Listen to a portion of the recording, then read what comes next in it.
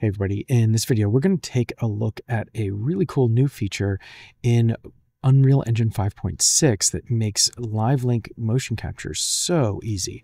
So in this little example here, I've got Shogun Post running. This is my Vicon capture, and it is data streaming. And that data stream is, doing our LiveLink stuff, which is, okay, that's fine. But the nice thing here is that the skeletal mesh has no animation blueprint whatsoever. It was just drag out the mesh, and then LiveLink starts working with the addition of a brand new component that is part of Unreal Engine 5.6's performance capture workflow. So let's start from the beginning and take a look. Number one, I'm running 5.6 and I have the performance capture plugins activated. So there's a performance capture core and a performance capture workflow. Both of these are activated. I'm going to use Vicon. So I have my Vicon plugin installed and that's ready to go.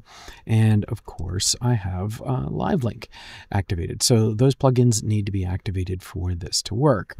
With that in place, I have Shogun Post running right here.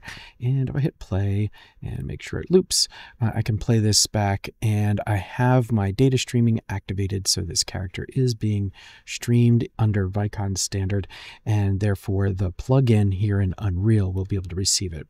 Now, this stage here, this little truss, is really just part of the performance capture plugin.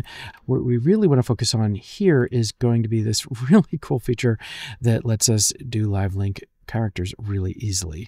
So the first thing I want to do is bring in my Vicon actor. So I did create a folder empty called Vicon. I'll right click and I'll import my Vicon actor. Now this is the FBX file. I moved it into my downloads, but just as reference, if you have a Vicon system and you want that, it's under your program files, Vicon, whichever Shogun version you're using, and configuration, and then skins. And there's the Vicon actor. So I moved that into my downloads directory, and now I can import that into Unreal. I will go ahead and import that. And so we've got our skeletal mesh, our skeleton, our material, textures, and a physics asset. So Control-Shift-S to save all of that. All I need for this performance to work is the Vicon actor skeletal mesh. So this is not, actor in terms of Unreal Engine's words. This is just the name of the file that I imported. So I'll drag that actor into place and I'll zero him out. So he's in 0, 0, 0 to match the stage. Now, again, this is playing and looping. So, here we go where this is playing in Shogun. So I can set up LiveLink to listen to that. So I'll go to Windows, Virtual Production, and LiveLink. And we'll add, in this case, a Vicon streaming source. This is running on the same local computer. So I'll create that. And there's the character subject coming in, and we've got a green light. So that is good. So now this is the awesome sauce. We're going to add a component to the Vicon actor, and the component we're going to add is performer. So PERF, and it's a performer component. This is the magic. All we have to do is let's give this Vicon John 1 and subject name, click the drop down, and John 1. And that's it, done.